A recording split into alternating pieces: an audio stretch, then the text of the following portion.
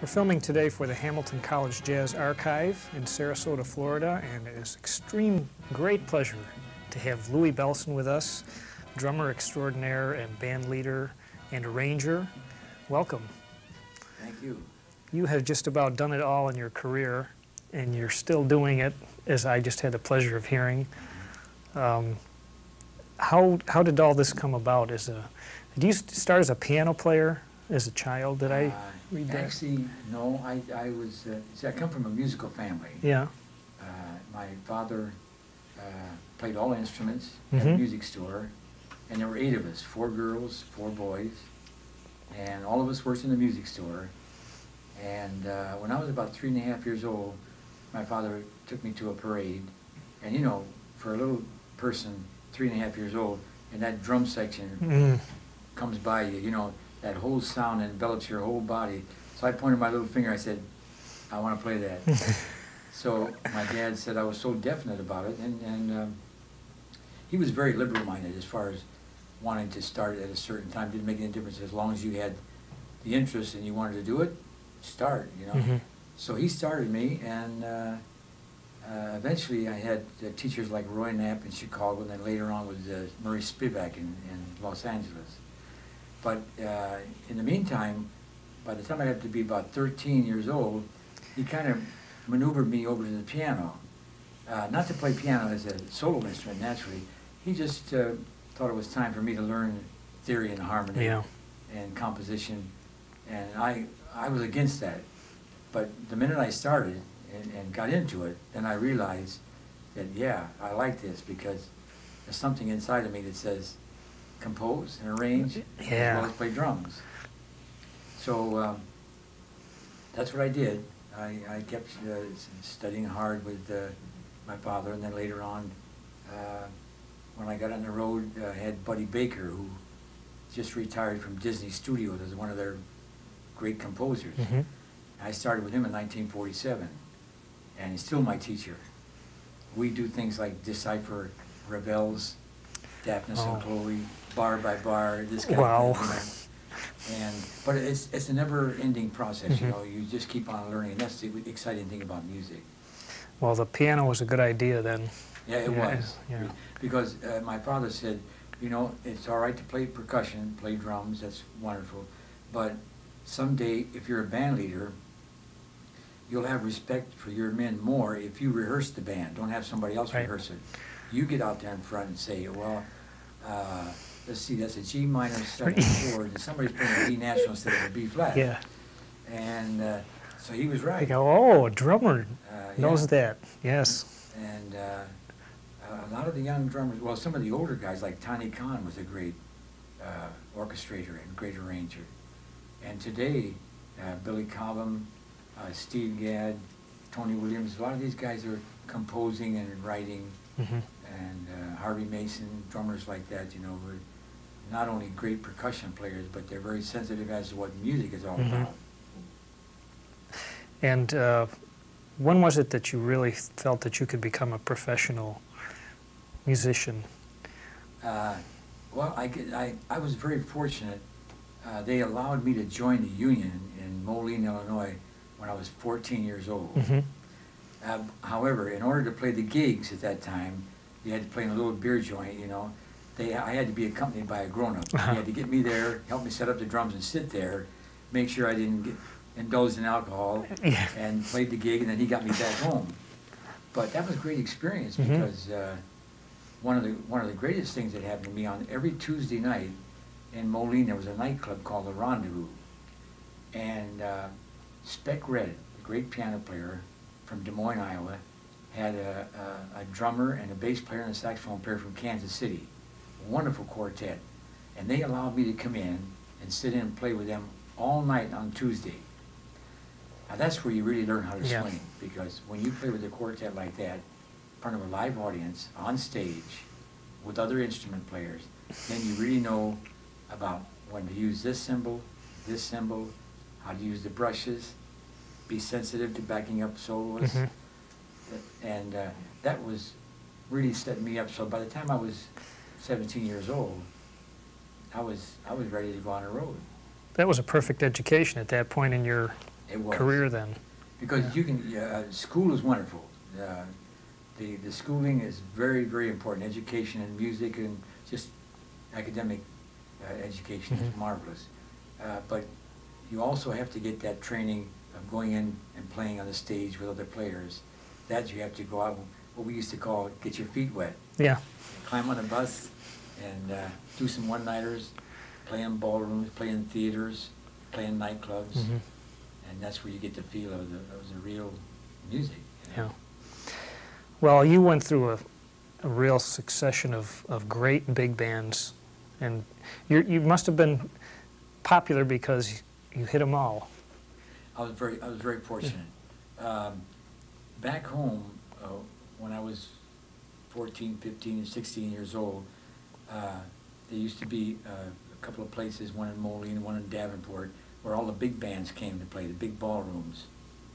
Coliseum in Davenport in particular.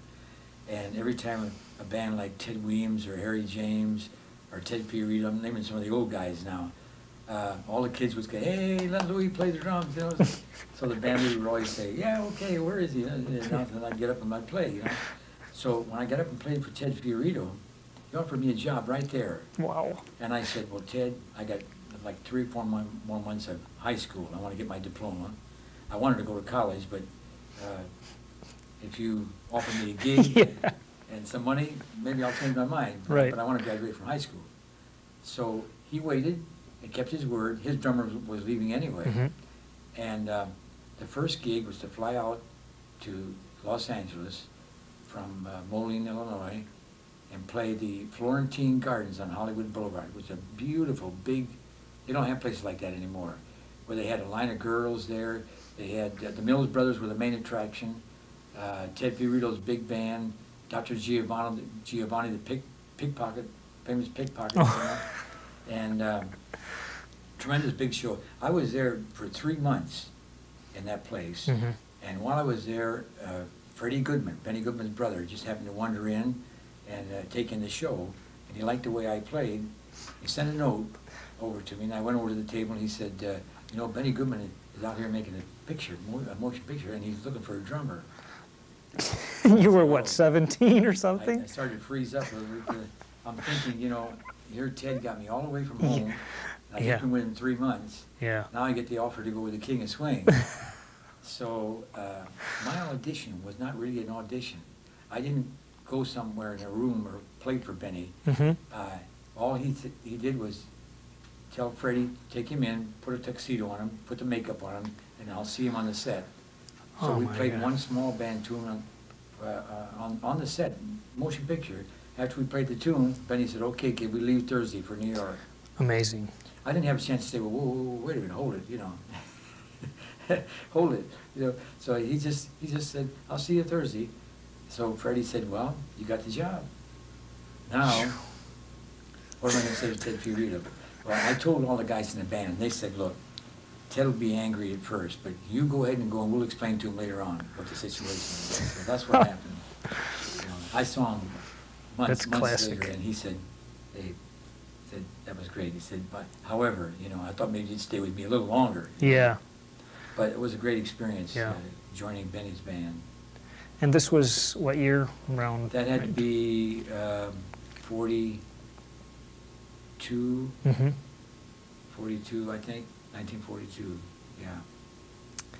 Amazing. And you probably toured around the country quite a bit with him. Yeah, I did just under a year with Benny, then Uncle Sam got me. But I was very fortunate. They looked at my credentials, having worked with Benny Goodman. I was supposed to go to Marsh Field with Ziggy Elman's band in California. Instead, they shipped me to Washington, D.C. With an excellent band. Big orchestra, concert band, marching band, big jazz band, small combos. So I actually did a lot of playing when I was in the service for 3 years. And we were stationed at Walter Reed Hospital, and we had to play for all those amputees that came back from the war. And the best medicine they could have was to hear American jazz, or any kind of music. You know, it could be symphonic music, chamber music, whatever, you know. Yeah. And I played more drum solos for those guys than I ever did back in civilian life. So that was a nice experience. 3 years for Uncle Sam. And then when I got out, I went back with Ted Fiorito for about, maybe 3 or 4 months again, then back with Benny Goodman. No kidding. That had to be in 46. Did you give him like a week's notice this time? When you Yeah, I gave him proper notice this time, yeah. I played it straight this time. Yeah. Then after that, Benny was kind of semi-retired, and he was going to go back to New York and not do too much, so that left an opening for me to join Tommy Dorsey in 1947. And that was a great experience. Wonderful band. He had people in there like Charlie Shavers, a great trumpet player. Ziggy Elman was still in the band then. Paul Smith on piano. And Tommy himself was just superb, you know. I stayed with him for 3 years. And then joined Harry James for 1 year out in California. I wanted to go to California to study with Buddy Baker, who's presently my composition teacher. And the 1 year with Harry was great. And then all of a sudden, well, in that band, they had Willie Smith playing lead alto and Juan Tizol, the great valve trombonist, used to be with Duke. And I stayed at Juan Tizol's house. So Juan said, I got to talk to you and Willie because I just talked to Duke Ellington today. I said, really? Yeah. He said, yeah, he's looking for a lead alto player. Johnny Hodges is leaving, and he's also looking for a drummer. So now what do we say to Harry James? So all 3 of us went to Harry James. We said, Harry, of course, we had an out with Harry because he wasn't working every night. He was working like Fridays and Saturdays, and that's about it, just weekends. We said, Harry, all 3 of us said, we have a chance to join Duke Ellington's band. So he looked at us, hesitated for about 15 seconds, and he said, take me with you. I'll never forget those words. Oh, you know? But he was a great man. Harry was a great player and sensational man besides, you know. But I did get a chance to work with him for a while. And then, of course, after that, of course, with Ellington, there's so many stories to tell about that band. Ellington himself was an element of surprise, always, because you never knew exactly what monumental piece of music he was doing for a certain occasion that other bands didn't do. You know, beside the ballrooms and the theaters and television coming in, we were in on the first sacred concert that was done in Grace Cathedral in San Francisco. So just to be a part of that was something, you know. I look back at that as really an experience. You know? People talk about the difference in discipline and the way you lead a band between certain guys like Benny Goodman and Ellington, I guess, had his own way of dealing with his personnel. All those band leaders had a different way. But the great thing about Basie and Ellington, when you analyze their situation, they were both rhythm section players, piano players. And when they beat off a band, unless they were doing something in television where they had to give a downbeat or something like that, but normal playing, swing, they played with a rhythm section for 1, maybe 2 courses until that groove settled in. Then, by the time the band came in, there's no question where the time was. Rather than give it 1, 2, 1, 2, 3, 4. Sometimes that's a little offhand to try to capture that tempo right off the bat. You have to have strong rhythm sections to lock it in right away, see. But with them, being rhythm section players, that made a great difference. And that's why it was such a joy to work for them, because they established tempo, and they were both so tempo conscious, but they had a natural flair for knowing exactly what tempo for this tune, what tempo for that tune. They were masters with that. Something to learn from Basie. Yeah. Getting back to Ellington for a moment, did you get a chance to see Ellington and Strayhorn, how they collaborated on their music? It seems like such a fascinating thing, the way they pulled that off. Well, you know, Strayhorn joined Ellington as a lyricist. And from what I hear, and Billy Strayhorn told me that I don't think Duke knew at first that that he arranged Oh. as a lyricist. So Duke gave Strayhorn an assignment for lyrics, and he said, "I'll check you out when I get back. We got to go to Europe." So when they came back from Europe, Billy said, "I write arrangements also." So Duke said, "Really?" He said, "Do you have one?" He said, "Yeah." And that was Take the A Train. And I think Strayhorn told me that Duke put his arm around Strayhorn and said, "You're with me forever." Wow. But, you know, that was a perfect match because nobody in that band, even the guys that have been there for years, like Harry Carney, they couldn't tell the difference whether Strayhorn wrote the composition or whether Duke did. That's how close it was. Amazing. They were an exceptional twosome. I would say they were both geniuses, really. Very superstitious. Yeah. Don't ever whistle in the dressing room. Duke and Strayhorn never put a button, a fine, on an arrangement. They got down to letter S and then just let it fizzle out, and they worked it out at the rehearsal. But never really put, like, boom, the finale there. They didn't write it, you mean? They wouldn't write it. They worked it out at rehearsal. Okay? And never wore a shirt with buttons all the way down. It was only maybe 3 buttons this way and then a slip over. And no color yellow, but blue was his favorite color. And I made the mistake once of giving him a gift for his birthday, a pair of bedroom shoes. He said, no, don't do that, don't do that. That means you're going to be walking out of my life. So no kidding. I said, oh, really? And so I exchanged those for a blue sweater. But they both had that great originality that you look for, you strive for, and it came natural for them. But, you know, Ellington never really went to school to learn how to write music, and Strayhorn may have had a little bit, but they had that God-given talent to be able to sit down and write music, but it was strictly their style. They weren't getting it from somebody else. It was, there it was. You know, the voicings in the reed section, the voicings in the brass section, being able to supply the band, the soloists. He knew every soloist, what their range was, so when he wrote something for you, it was perfect. Just like you getting a brand new set of clothes and they fit perfect. Yeah. And he gave you the greatest introductions in the world. It really sets you up, you know. One thing, when I joined the band, Strayhorn and I roomed together for about almost 3 weeks. And I made the mistake of telling Strayhorn one night, we were just talking, and I said, Strayhorn, how did Duke voice that caravan thing? Oh man, I could really see the camels coming when they played that one part. And he went like this to me, I said, oh, excuse me, I'm invading your privacy.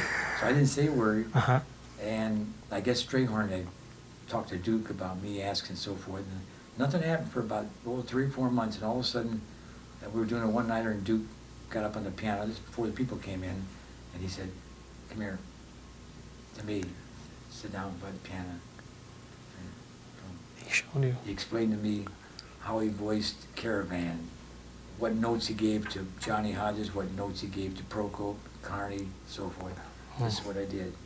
So I thought to myself, man, there's a great Duke Ellington that's taking time out to show me some voicings. Yeah. Other band leaders have been striving, trying to figure out, what did he do there? How did he voice that? I read a quote from Andre Previn, who said, 1,000 musicians can get together and play a chord, and Stan Kenton wrote, and all the arrangers know how to do that. And Duke Ellington writes something for 3 instruments, and they play it, and I don't know what it is. When you can write in harmony and theory, it's really much easier to write for 4 voices or 5 voices, but to write for 3 voices and 2 voices, because he had 3 trombone players, and those 3 trombone players sounded like about 5 or 6 of them sometimes, you know. But I found, after working with the band, I discovered that in a very short time that you could have Ellington's band playing an arrangement, and then have another choice band, maybe like a New York band or an LA band, all great musicians playing the same chart, but the difference, the air that they were putting in their horns. Carney, Mm-hmm. Willie Smith, Johnny Hodges, Paul Gonzalez, Jimmy Hamilton, Clark Terry, Juan Tizo, Lawrence Brown, Tricky Sam.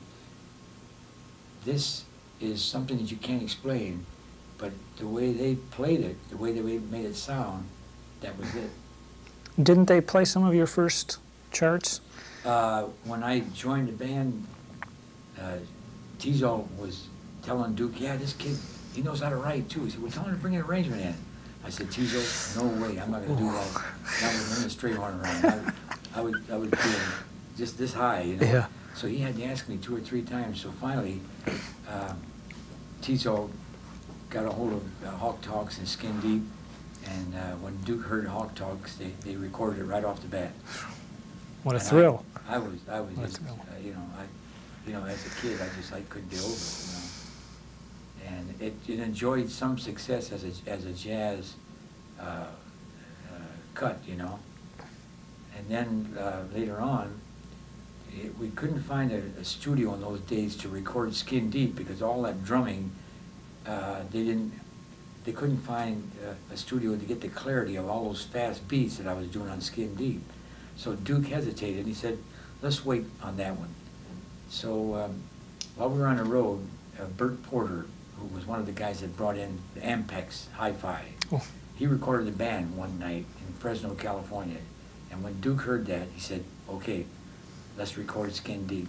So we did that out on the coast, and then sent that tape into Columbia. And they wanted to know where we did that, because he said we couldn't do anything like that, you know. So if you look at or study that cut real closely, you'll discover that Skin Deep sounded very different than the other things on that Uptown album, and that's the reason why. So it was recorded not in a studio, or was it Not in the recorded on studio. location or something? We had finished playing Fresno. That's when we heard the recorded tape that Bert did. And we were on our way up to Seattle. Somewhere in there, we played a ballroom, and Duke liked the sound of the ballroom, so he said, okay, let's go down after the gig and do Skin Deep. And we did. We lucked out of it. And this was in the 50s? Yeah. Yeah. 51. Yeah. 1951, I joined the band. Shortly after that, we recorded the Hawk Talks and Skin Deep, yeah.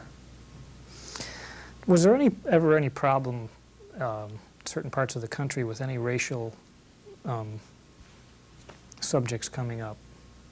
Well, yes, we did have. In 1951, they had the big show of 1951, which consisted of Nat King Cole, Sarah Vaughan, and Duke Ellington's band. They were the 3 big stars. Now, beside that, they had Peg Leg Bates, Timmy Rogers, Stumpin' Stumping, Patterson and Jackson, all these wonderful acts, tap dancing acts. And it took us a week to rehearse that whole show, because playing with Nat King Cole and Sarah, Duke, and all these acts. So after we finished rehearsing for a week, Duke finally discovered that, hey, we're getting ready to go down to the Deep South, you know? And in those days, you had segregated audiences. And we couldn't, you couldn't play, whites couldn't play with the blacks at that time. And in those days it was colored. They didn't use the word blacks. So now the big problem is, Duke called me in the dressing room and said, what are we going to do? I can't find a drummer to take your place, because it would be a week's rehearsal, and the guys that can do it, they're all busy. So Duke says, you mind being a Haitian? I said, no, okay, that's all right, you know. So we got through it okay, you know. It was a little tense, but because the situation was still down there. Yeah. And the audience were, because they told Jack Costanza with Nat King Cole he couldn't appear because of the racial thing, you know. But it was some spots it was a little rough, you know. But we got through it. I think through Ellington's peaceful ways and the wonderful attitude that the band had, you know, kind of rubbed off on everybody. But still, it existed. Yeah. Well, it's nice that the music had a part in helping that situation to move along a little faster, I guess. You know, we played a date in Mississippi, and there the townspeople were wonderful. They came to the rescue, where we couldn't stay in certain hotels and so forth. I mean, these people came from wealthy families, too. They had Strayhorn and Duke and Clark Terry staying in one house, and Carney and Russell Prokop and myself in another house, and all on down the line. Beautiful homes, they fed us. So, you know, along with the bad, there's some good. Too, yes, you know? yeah. And these were situations that we got over. Yeah. We dealt with it. Sometimes it's almost like a slap in the face, but you realize what the situation is, and you go straight ahead because you've got something to do that's valid. Right. And I think when you do that, you realize that none of those things should bother the musicality of something. You know, the fact that whoever's playing that music doesn't make a difference. It's just, let's play it and show where the peace and love is. Right. I read some funny story about, did you room with Charlie Shavers for a while? We were roommates for 3 years in Tommy Dorsey's band. Yeah. There was another giant. Great trumpet player, great arranger, great composer. He wrote Undecided and all those wonderful things with the John Kirby small group. I learned a lot rooming with Charlie. He taught me a lot about music, taught me some tap dance steps. Yeah. Of course, when you played the theater in those days, you did everything. You learned how to be an MC. You learned how to get up and tell some jokes and do a little shimmy and time step. Yeah. As well as play your instruments, you know. Did he used to fall asleep in the tub or something like that? Yeah. This is something I read in one of these jazz books, and I just felt I had to ask you about that. Yeah. Well, my two main teachers were Big Sid Catlett and Joe Jones. I had a chance to see Chit once, but Big Sid and Joe really called me aside and said, look, here's how you play the brushes, here's how you do this, here's how you do this, and always remember, don't ever lose one. You know, I learned that from Dizzy too. What they meant was, when you play a 4-bar break, make sure everybody knows where 1 is, because once you lose 1, 2, 3, and 4 is gone, and it never comes back. Right. So you always, 1 is very important, you know? Yeah. Oh. Well, what was your first association with Count Basie? The first time with Basie, let me see, was actually when I joined Norman Grant's Jazz at the Philharmonic. I had known Basie before that because in 1951 he'd be appearing in New York at the Strand Theater, and we were at Birdland right across the street. And he used to come down. He said his own words were, I went straight to the bar and put my head down and with my hands around my head and just listened to you guys and getting madder and madder as I heard all this great music coming out of that band, you know, because he was a real Ellington fan, and vice versa. Yeah. Ellington was a big Basie fan. But I really started recording some small group things with Norman Grant's, with the Trumpet Kings, and I was in on the 2 piano things with Oscar Peterson and Basie. That was a great experience. And then, I forget what year, in the 60s, I was to go into Birdland with my small group, and Basie was going on a very important tour in Sweden for over a month, and Sonny Payne got very ill. So Basie said, can you do me a great favor? I said, anything you ask. So we went to Morris Levy, who owned Birdland. He said, okay, we'll fix it out, Lou. I'll take care of your guys, and you can play the date when you get back. So I did about 5 weeks with that band and recorded with them. And that was like Ellington's band. Just a tremendous experience. I was talking to Frank West about that today, because he was on the band, and also Benny Powell.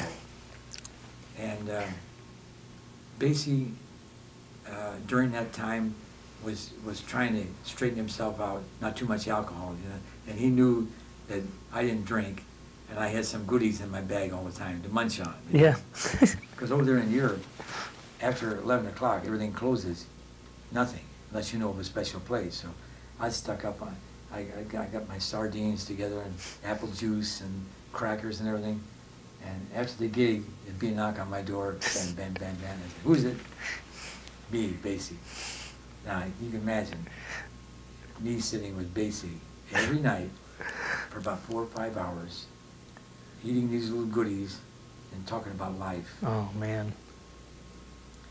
That experience was, you know, it was just, between him and Ellington, it was something that if anybody had just one day with either one of them, that would be a blessing, you know. Wow.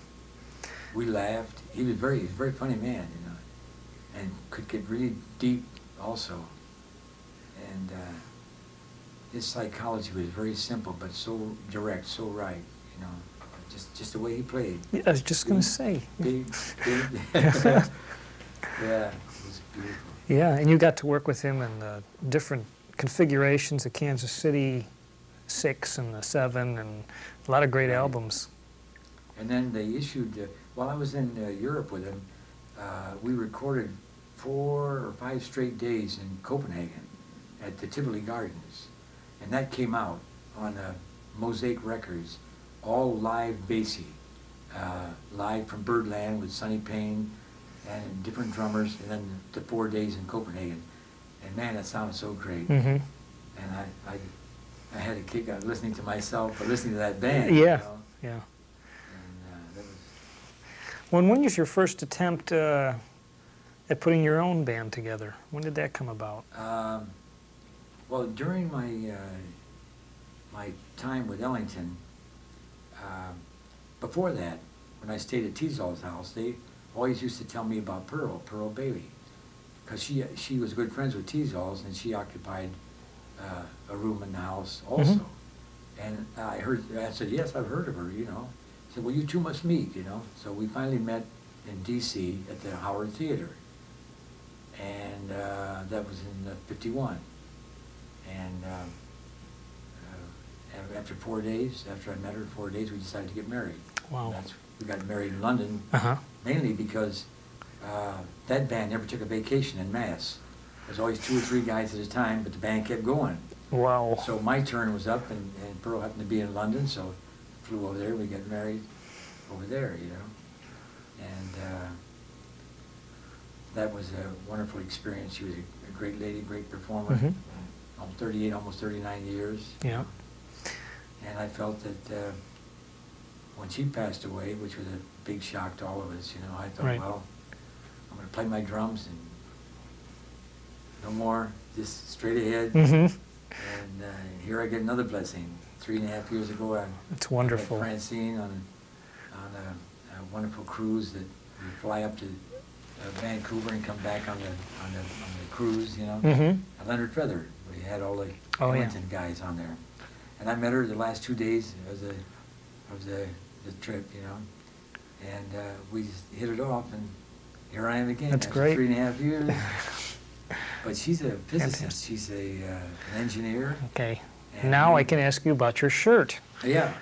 The shirt. Well, she's. Can we zero in on the shirt? A graduate of MIT and Harvard. And she worked for IBM for about 14 years.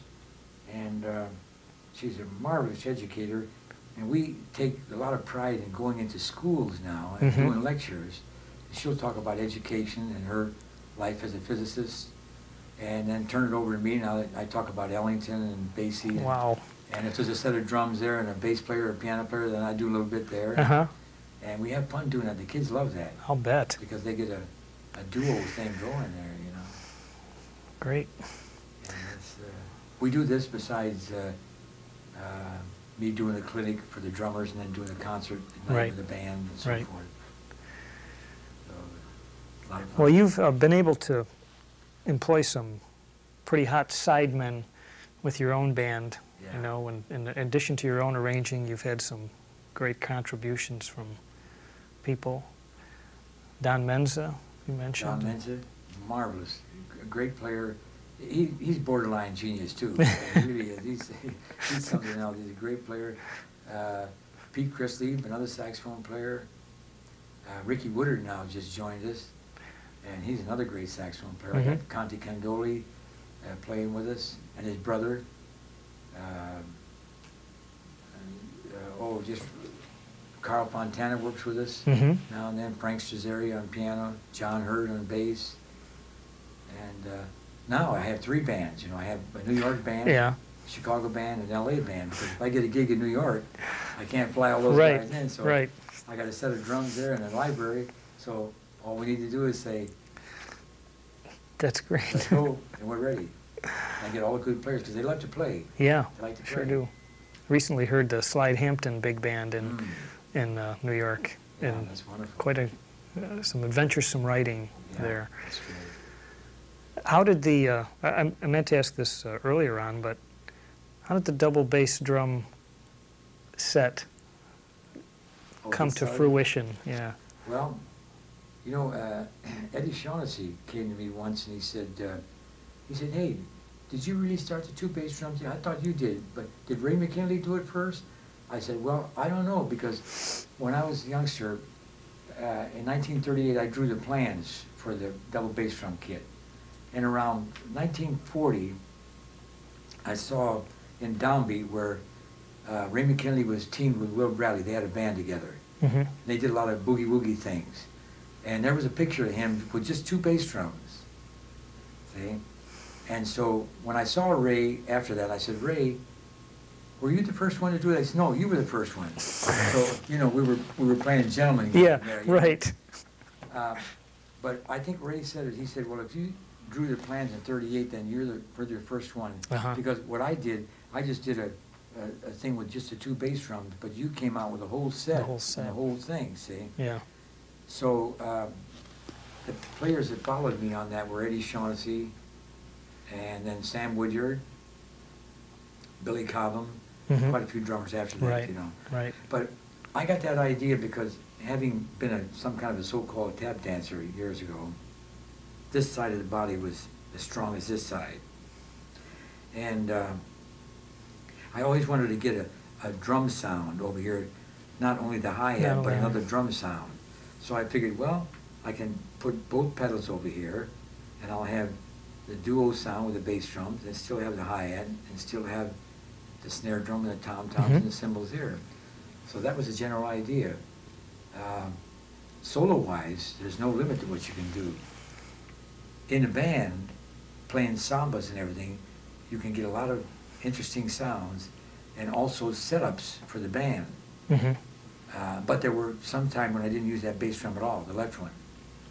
A lot of times I used it, but I had to use my musicality and my taste to make sure it's done the right way. Yeah, because otherwise it could... It proved to be standardized equipment now, so a lot of people are using it. A lot of these youngsters are playing it too. I mean, really, they really got the technique and the feel and everything. It must have helped to have been a tap dancer, I would think. Yes. Yeah. Yes. Yes. Have you ever had occasion to play with Joe Williams? Joe Williams? Yeah. Absolutely.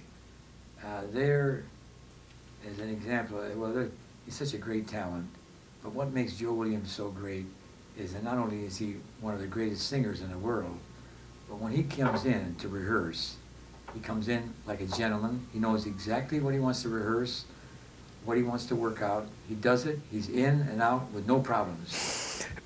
That to me is a real artist, you know, because he knows exactly what the band should sound like, what the dynamics should be, what he wants from the drummer, and he does it in a relationship like a love relationship. Here, let's all work together and get this thing going. He does it in and out. I love working with him. Tony Bennett is another guy like that. Basie was the same way. Ellington, those kind of performers, they know exactly what they want to do. Johnny Carson on The Tonight Show always told me he never had trouble with the biggies. Ella Fitzgerald would come on the show, Joe Williams, Tony Bennett, Duke, whoever it was, Dizzy, in and out. It was always that person that didn't quite make it. Something's wrong with the dressing room. Started demanding things. In the dressing room. I don't have a window in the dressing room. I don't have something. The band's too loud. This is, and of course, that's the last time you saw them. Oh my! Did you once record something with Deze called "The Happiest Millionaire" or something? Do you recall that? I think I did. And there was some sound you used with some drumsticks or something. Yeah, I used jingle sticks. Jingle sticks. What I did quite a few years ago, I took the jingles off the tambourine and put them on a drumstick. Mm-hmm. And Basie used to call them bells. I like those bells. Give me those bells, you know. Yeah. He loved that sound. Yeah. I designed them strictly for maybe bossa novas and Mm-hmm. Latin things. But then I found out later on it's good for certain swing things too. And Basie loved him. It was a nice sound. Nice touch. Different sound. Yeah. Yeah.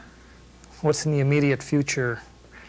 I know you're playing tonight, Yeah. which I'm looking forward to. Where do you go from here?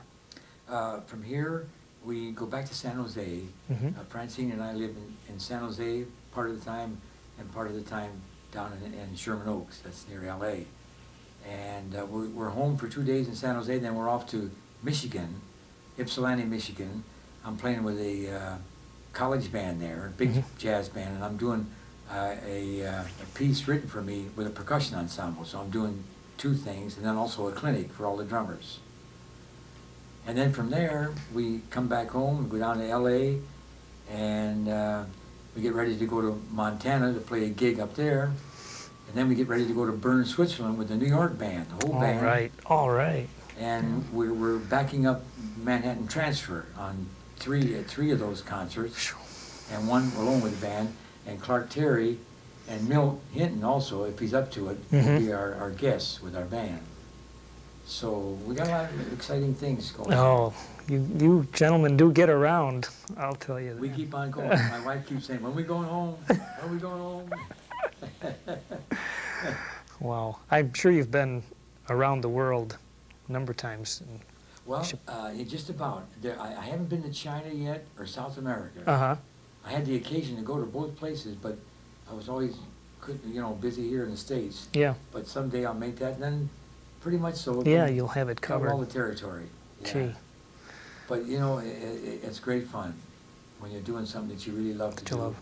It's a lot of fun, and as long as I can keep doing it, I'll be hitting rim shots and pressing cymbals.